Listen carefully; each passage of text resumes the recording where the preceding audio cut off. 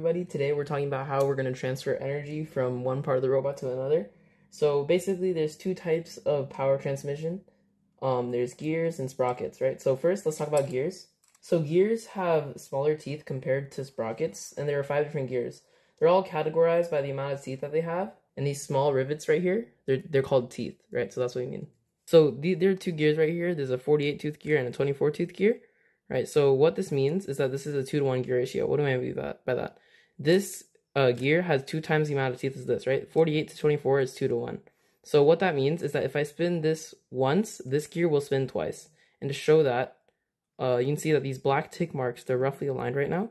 If I spin this 1/4 of the way across, you can see that this one actually spins halfway across. So this is spinning 2 times the amount as this, right? So, and if I keep on spinning, you can see they've completely unaligned, and that was 1 full rotation, and we're back together, right? So I rotated it one more time. At 180 degrees on the big gear, it's fully rotated, and 180 degrees again, it's fully rotated.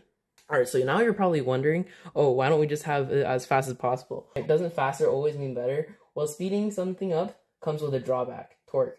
In some terms, torque is a rotational force. What do I mean by this? It's basically power, right? The more torque you have, the stronger it is.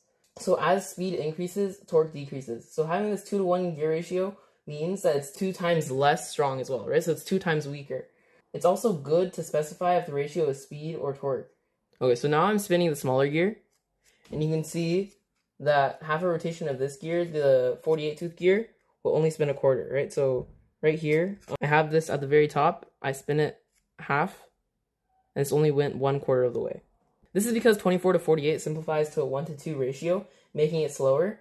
And you're probably wondering, oh, why would I want it to be slow? Again, right? With more torque, we have more power. But if we have more power, we have less speed. So it's really dependent on what mechanism you're choosing. Okay, let's say you have to transfer power over a longer distance. That's where our sprockets come in. So sprockets are the same as gears, except the biggest difference is they can use chain. Chain lets you move power through further gaps, and it also reduces the need to spend so much time figuring out the exact gear placement. Now, chains are powered by sprockets, not gears. Sprockets have bigger teeth so that I can fit in the chain, right? You can see here, they fit very well, right? It fits very perfectly. And there are 5 sprocket types. We have 40 tooth, 32 tooth, 24 tooth, 16 tooth, and 8 tooth, right? And the gear ratio works the same. So if you want it to be faster, you want to have a positive gear ratio. If you want it to be slower, but with more power, you would want a less than 1 gear ratio. All right, you can see here, I have quite the large gap, and I'm gonna bridge this gap with chain and sprocket. So I'm gonna take this sprocket, take the sprocket. They're equally sized, so we don't have to worry about gear ratio. I'm gonna push this in and push this in. We're gonna take our chain, we're gonna attach it.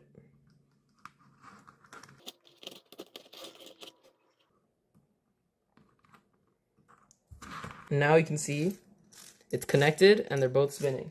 If you want to have more speed, you can change this to a smaller sprocket. This sprocket would now have more torque, and this sprocket would have more speed.